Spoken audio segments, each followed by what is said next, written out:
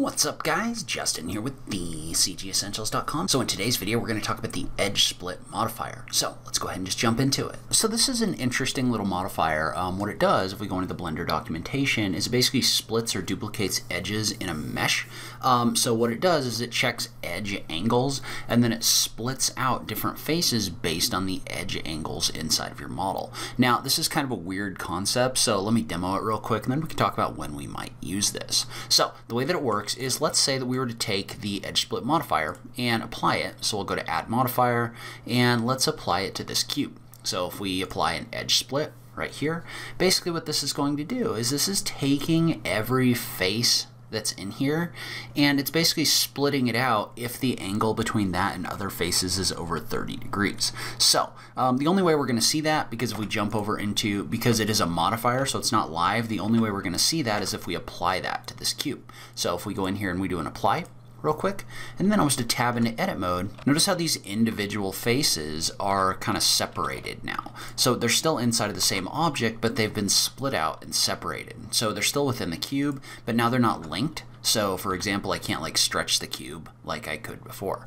So this is kind of a weird concept. So when would we use this? So really the best place that we would use this is it gives us kind of control over shaded and smooth objects. So for example, and I'm going to get rid of this modifier that's on this cylinder real quick. Say I have a shape like this one. I'm going to switch it back to shade flat. Right, so we've got this shade flat in here right now, and if I was to right click on it and do a shade smooth, notice how we don't get a very good result. So the reason we don't get a very good result is because right now this is shading this entire thing, and what we're not getting is we're not getting a whole lot of detail in this object anymore. It's just kind of like this blur in here, right? We can see it if we tab into edit mode, but we can't really see it elsewhere. Well, let's say that we were to apply an edge split modifier to this. So if we were to apply edge split right here, notice how now what this is doing is this is reading this object differently. So what it's doing is, because this modifier is basically coming in and splitting anything with an edge angle of over 30 degrees, now it's reading these edges as kind of like separate edges, so they're not getting shaded and smooth. And so what this does is this gives us a lot of control over the way that this looks when it's smoothed.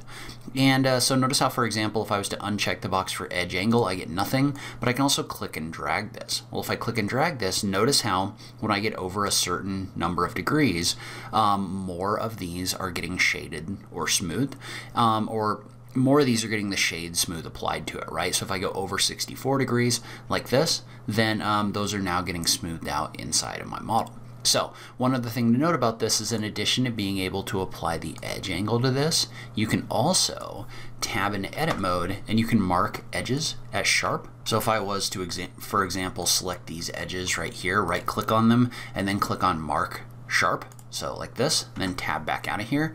Now notice how no matter what the angle is, those are still going to show up in here because this is because we've checked the box for sharp edges being separated.